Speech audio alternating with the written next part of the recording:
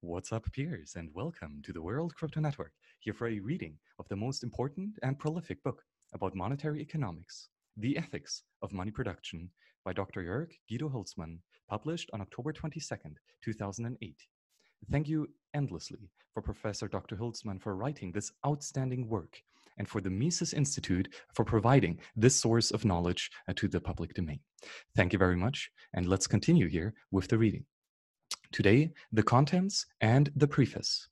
This book has three parts.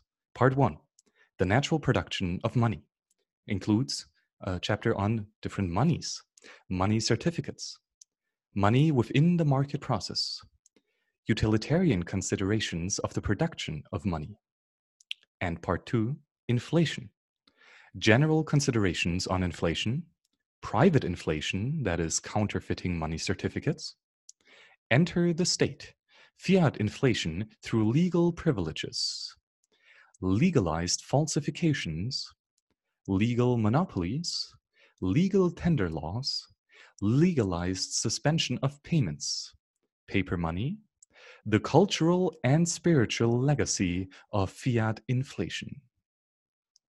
And Part 3, monetary order and monetary systems, includes monetary order, fiat monetary systems in the realm of the nation-state, international banking systems from 1871 till 1971, international paper money systems from 1970 on till hopefully not so long anymore, and finally the conclusion with some references and indices. The preface, written by Professor Dr. Hülsmann. It has been a long-standing project of mine to give a concise exposition of monetary theory with special emphasis on the ethical and institutional aspects of money production. Money and banking have been covered more than any other subject in economics. Still, there is reason to hope that the following pages will not be superfluous, for they combine three elements that have not previously been integrated into a single work. First, this book applies the tradition of philosophical realism to the analysis of money and banking. The great pioneer of this approach was the 14th century mathematician, physicist, economist, and bishop Nicholas Oresme, who wrote the first treatise ever on inflation and, in fact, the very first treatise on an economic problem. Oresme exclusively dealt with the debasement of coins, a form of inflation that is unimportant in our age. But the principles he brought to bear on his subject are still up to date and have, by and large, remained unsurpassed. In modern times, Oresme's work has found its vindication in the writings of the Austrian school. The Austrian theory of banking and fiat money is the second element of our analysis. The Austrian school is justly famous for the standard bearer of the realist tradition in economics, and also as a champion of the free market policies. 7 generations of Austrian economists have explained why private property rights provide a fundamental framework for social cooperation in a truly humane economy. They have stressed the counterproductive effects that result when private property rights are violated by private individuals and governments. And they have granted no exception in the field of money and banking, demonstrating that without private initiative and its correlate personal responsibility, the production of money is perverted into an instrument of exploitation. Only the free and responsible initiatives of private individuals, associations, and firms can create monetary institutions of the sort that truly benefit society and its members. The third element characterizing our approach is the analysis of the ethics of money and banking, in line with the scholastic tradition of St. Thomas Aquinas and Nicholas Oresme. Scholasticism sought to integrate Aristotelian insights into the intellectual tradition of Christianity under the conviction that science and ethics and the projects of reason and faith generally can be considered distinct branches of a unified system of knowledge.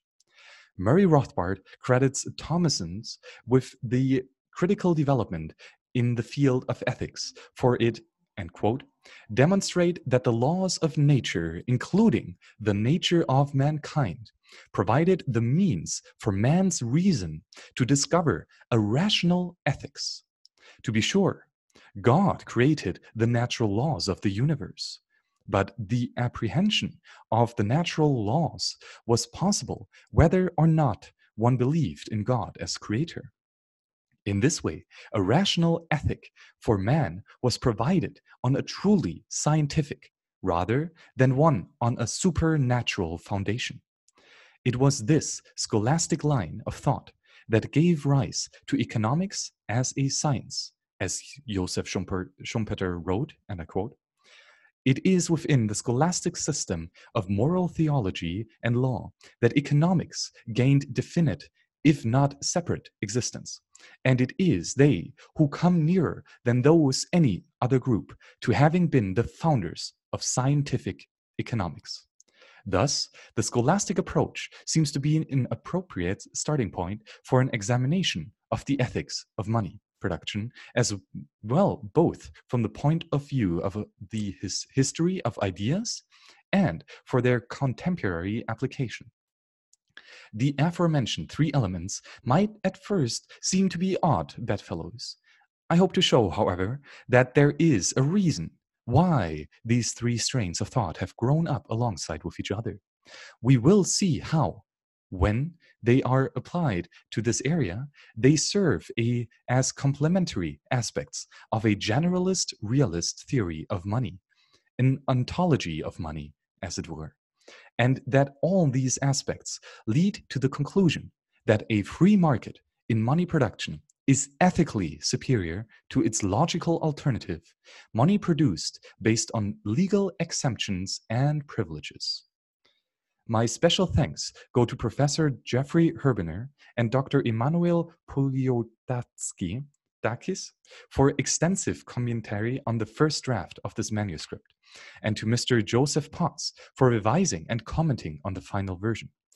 I am also indebted to Professor Larry Sekrest, Professor Ridrick Long, Dr. Nicolas Gertreff, Dr. Jan Havel, Dr. Arnold Pellissier-Tanon, Dr. Lawrence Vance, and Mr. Robert Gunsinger for their helpful comments, and to the professors Tom Woods, Joseph Salerno, Willem Bernett, Robert Hicks, and Christopher Strom, as well as Mrs. Reinhard Stiebler and Brad Berlow and Phillips Begas for generous assistance in unearthing relevant literature.